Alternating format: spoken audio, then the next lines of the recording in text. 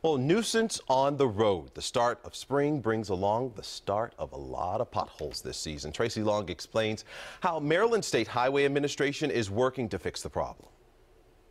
Maryland's roads are riddled with potholes, a very expensive headache, not only for drivers, but our state as well. They spend an average of $4 million every year patching them up.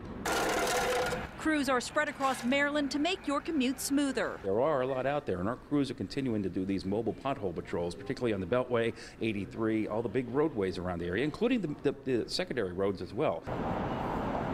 Heavy traffic taking a toll on these vulnerable surfaces that were weakened as a result of moisture and fluctuating temperatures. You have holes big enough to, matter of fact, I have a bent rim on my car because of a pothole. A headache for drivers that's not cheap to fix. Every time you hit a pothole, knocks out your alignment, it can damage your suspension, knock out your tires and rims, and it's very costly.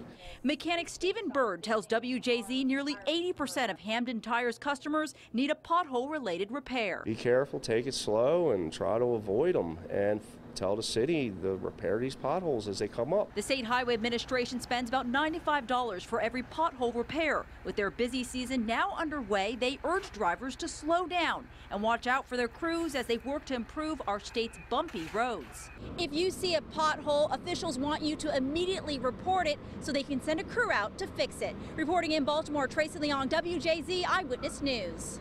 All right, Tracy, and you can report to the State Highway Administration directly online. Go to roads.maryland.gov.